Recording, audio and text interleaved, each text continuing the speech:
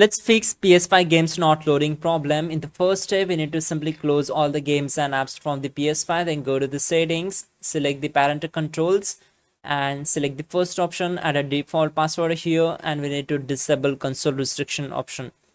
It's really important to fix this issue.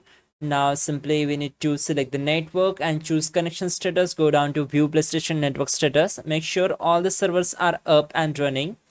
If not, that is the main problem, so you need to fix it. Simply go to the settings, go to your setup internet connection, go to your advanced settings of your internet connection, select the DNS settings and change it to manual, so it will increase your internet speed or ping. So select the primary DNS and add here 8888 and go to the secondary DNS and add here 8844. Once done, select OK, complete the reconnection process, and then just go down to save data and game app settings, select the game presets, and we need to change it to game default or go for the performance mode.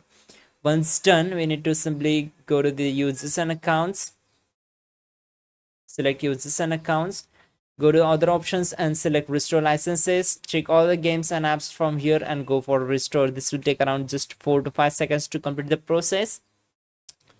Once done, we need to simply restart the PS5 and problem will be fixed. That's it guys, you're good to go.